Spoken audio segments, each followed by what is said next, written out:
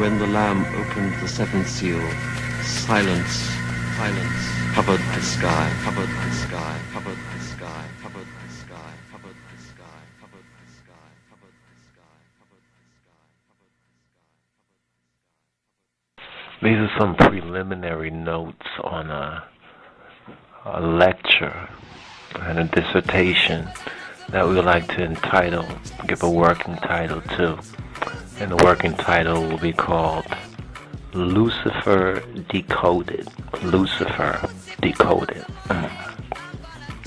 Now, most know Lucifer as the son of the morning, and a particular place in Scripture, at least according to the King James Version of the Bible, that it can be found, if I'm correct, is Isaiah 14, chapter 14, verse 12. Chapter 14, verse 12. We're just going from, just drafting out, we've been meditating on this idea for a moment, because so many people have this whole idea of Lucifer all twisted. In fact, they begin to think of the so-called devil or Satan, or by one of the angelic names, or one of the other ministers of part of this conspiracy, as being Lucifer. And many folks today consider themselves Luciferians when their proper name should be Satanists. They are opposers. But what are they in opposition to, and why? This is why a lecture such as Lucifer Decoded is so vital and so important. Now, what we can hear behind us, or really above us, is hail. We're in that particular hail period, when it's hail falling. And this is just another sign of the times that these mysteries, these ancient mysteries of God and Christ and of scriptures and these dark parabolic sayings and these divine riddles are being uncoded and decoded. And like they say, inquiring minds want to know, and many of us are beginning to inquire in this, and a lot of things that were not known for ages are being known again, as we are beginning to see and interpret the ancestral wisdom properly. So the forces of nature even must more or less respond to this. And the Gnostics actually speak a lot about these forces of nature.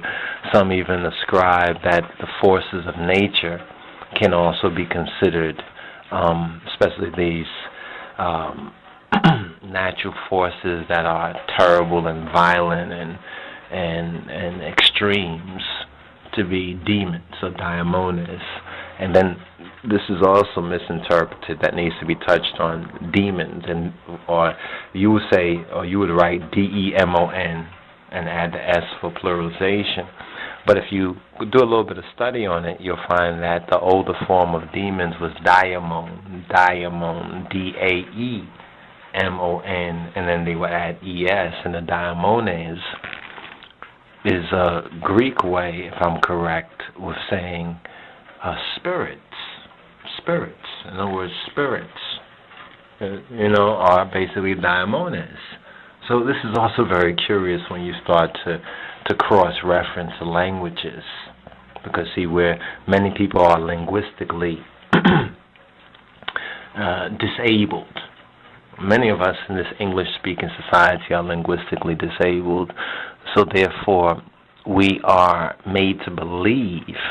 In other words, in this make-believe, we're made to believe a lot of things that only if we have the opportunity to really open our eyes and study, we get to find out that we were lied to.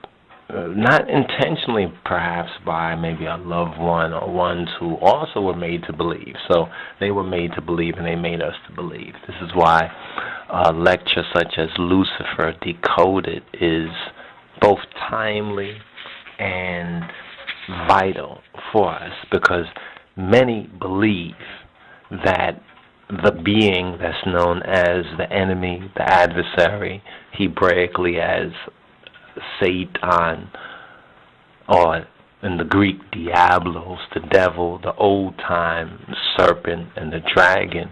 They believe, oh, this is Lucifer too. And that is a Roman Catholic or Mystery Babylon. That's a trick. That's a trick right there.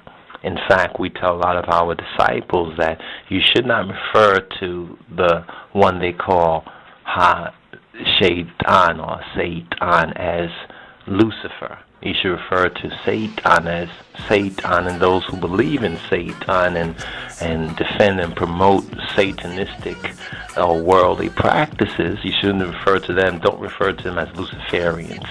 Refer to them by their true name, Satanist. They are Satanists. In fact, they flatter themselves to call themselves Lucifer. See, we have to decode it. Once it's decoded and it's put into its proper context, when we get to the root word and the root meaning and the foundational ideas. Because if you ask people about Lucifer, what do you think Lucifer is and who is Lucifer and so forth, they'll give you a whole bunch of different kind of opinions, and we call them guesstimates. They'll say, oh, Lucifer's this or that, or Lucifer's devil, Satan's Lucifer. That's what most of the make-believers or the misbelievers believe. You see, and the Satanists, those who are Satanists, who may be hearing this, they know exactly what we're saying is true. If they choose to tell you the truth, but you have to understand in their order they can lie to you, because that's also a part of being a good Satanist, that they'll lie to you. But if they choose to tell you the truth, well, really, if you choose to look it up and decode it for yourself. So we want to decode what Lucifer really means. And if we go to the reference material, okay, where does this word come from? Where is this word found? Like, how did it all begin? Where did it all start from? Where did they get this word from? We have to turn to the scripture, the very same scripture, I think, in Isaiah 14 and 12, where it speaks about Lucifer, son of the morning. And it's in a particular prophecy that is, according to the Bible, the Bibleators, you understand, and the bibliographers of the Bible and the commentators of the Bible and the scholars of the Bible, they say, well, this is a particular place in Scripture where the prophet is speaking to the Prince of Tyre, or the King of Tyre. I think it's the Prince of Tyre. We're speaking to the Tyrian official. Metaphorically, they say, well, this is prophetical and it's metaphorical. So he is being called son of the morning, but in the Bibles, it's called Lucifer, King James. Now, here's something that King James did that was very interesting concerning Lucifer.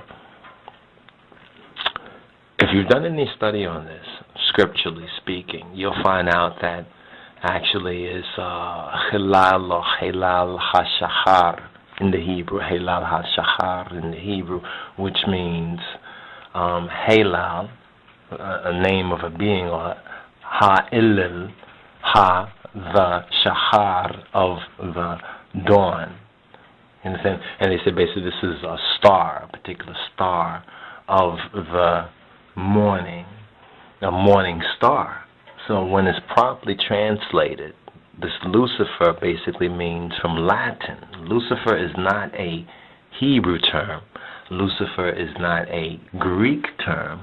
Lucifer is a Latin term. Now here's the interesting thing about the King James Bible. And this shows that the King James Bible is not as perfect as they would want to make us believe. Because we find it in the Old Testament. I don't think we even find it in the New Testament, but we find Lucifer in the Old Testament. And they said the Old Testament is based on the Textus Receptus, which is the Masoretic Hebrew. So how is in the Masoretic Hebrew, even if they had to rely on the Septuagint Greek, how are they going to get in the prophetical book of the prophet this Latin terminology? If you look at comparative biblical interpretations of the verse, you'll find that it's only in the Latin that we find the true origin of this terminology, Lucifer. In other words, Lucifer is Latin. Lucifer is a Latin terminology. It should not even be there in your translation of the Bible. But as it is, this one word, one time, got into the Old Testament King James translation of the Bible, and there's a scripture that says, how much of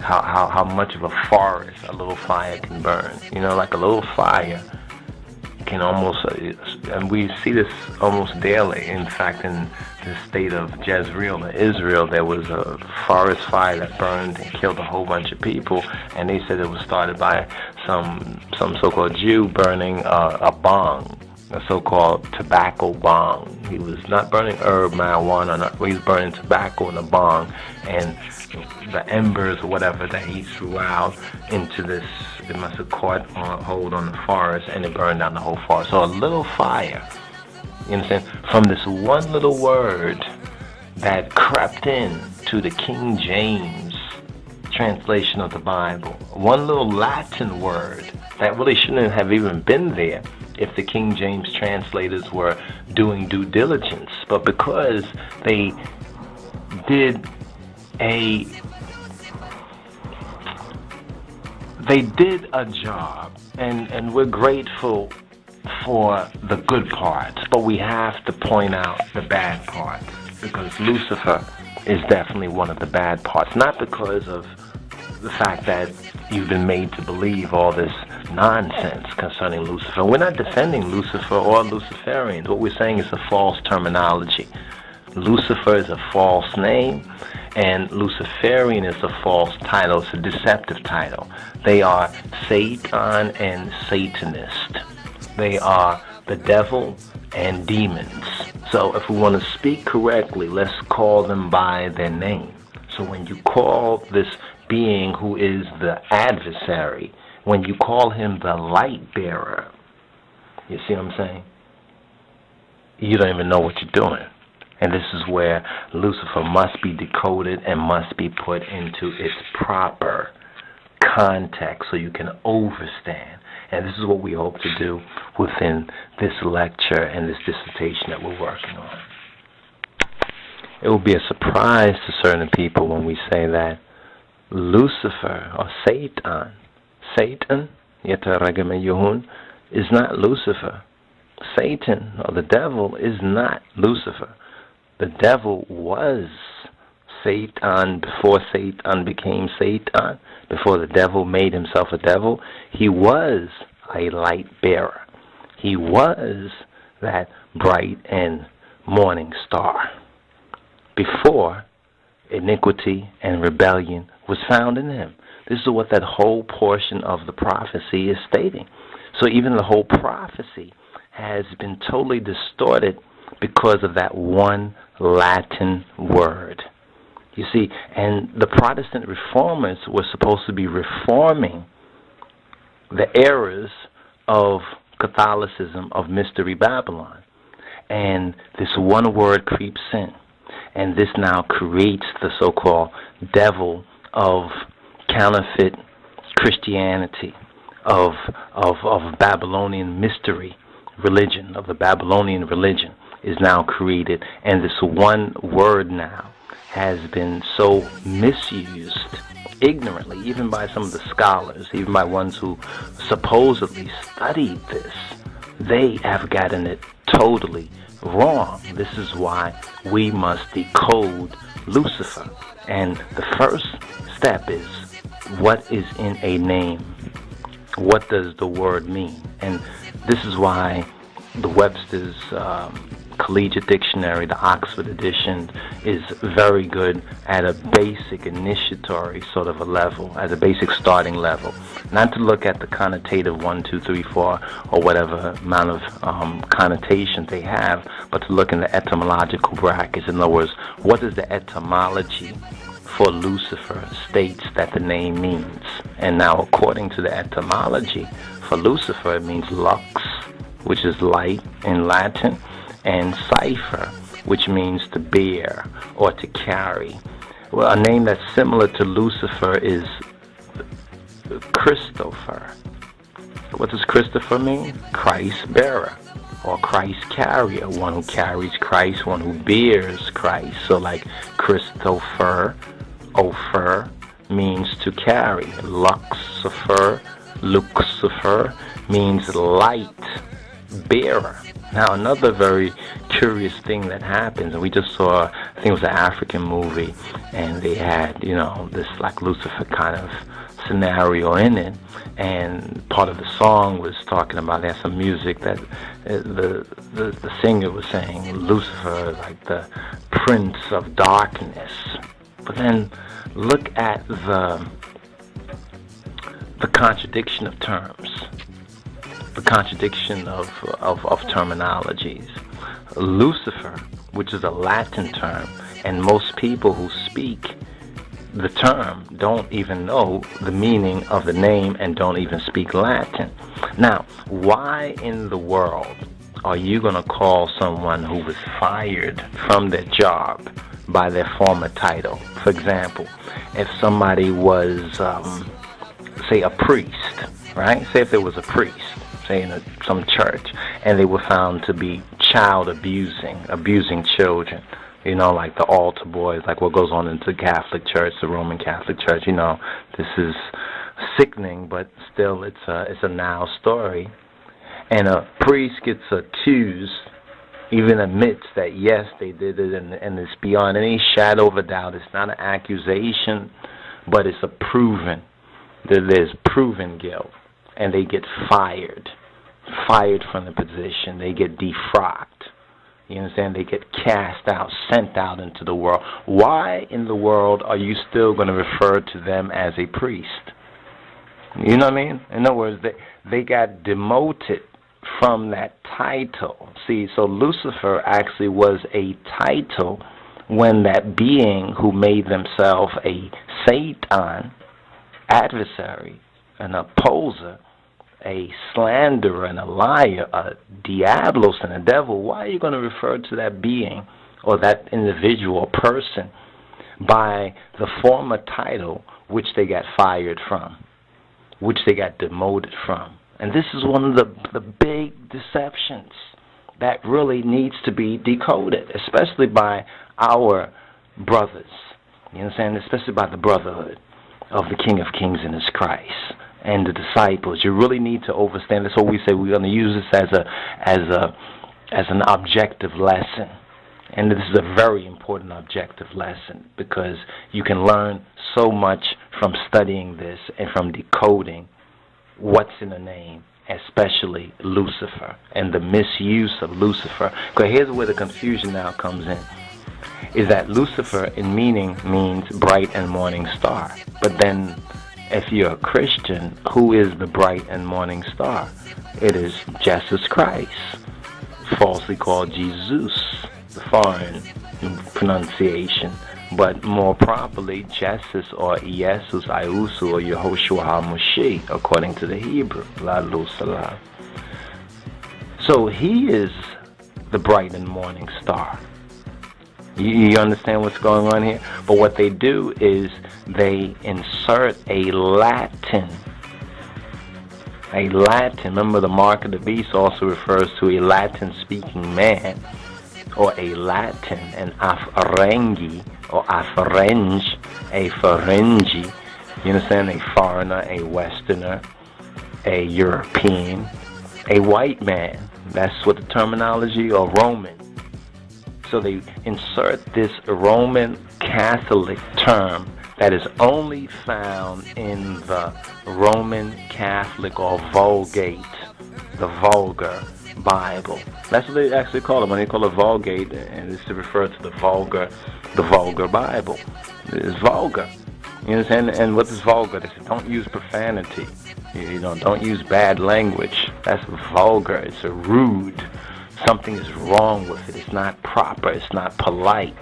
Therefore, it is not proper or spiritually polite to refer to Satan, to refer to Diablos as Lucifer, because it is not his title anymore. He was demoted from that title. He was fired from his job. But the Luciferians, so-called, still seek to call him Lucifer and build up this big make-believe around what he formerly was. It's like somebody lose their job and they still are trying to make people believe, and some people believe that they still have a right to that position that they fell from. This is where the whole Satanist conspiracy, this is the crux or the cross of the Satanist conspiracy. This is the cross that they're crucified on. You understand? I am crucified to the world, as Huari Paulo says, and the world, conversely and vis-a-vis, is crucified to me. So much more to come on this.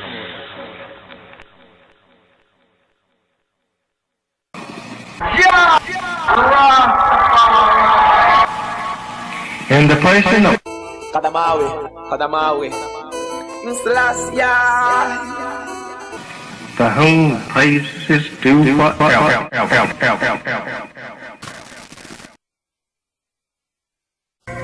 And when the Lamb opened the seventh seal, silence covered the sky, covered the sky, covered the sky, covered the sky.